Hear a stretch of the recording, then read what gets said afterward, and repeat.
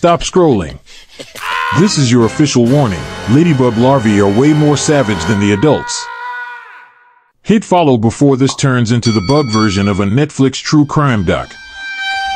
So listen, Ladybug starts as tiny yellow eggs stuck under leaves.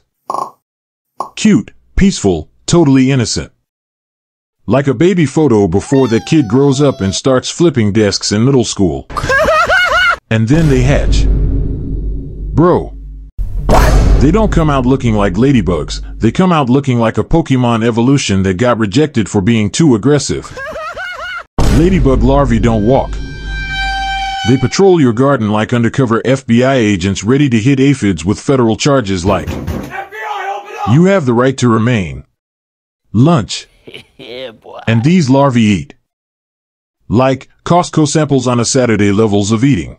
Damn, boy. Up to 400 aphids before they even glow up. Yeah, boy. Oh, and yes, before becoming adults, they do chill in this weird orange blob called the pupa stage.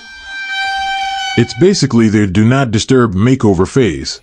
Yeah, boy. But don't focus on that, the real chaos is before that. So next time you see a spiky little alien-looking larva crawling around, don't flick it. It's doing more pest control than your HOA fees ever have. Hit like and drop a ladybug if you want part 2, how ladybug larvae actually body slam aphids. Goodbye.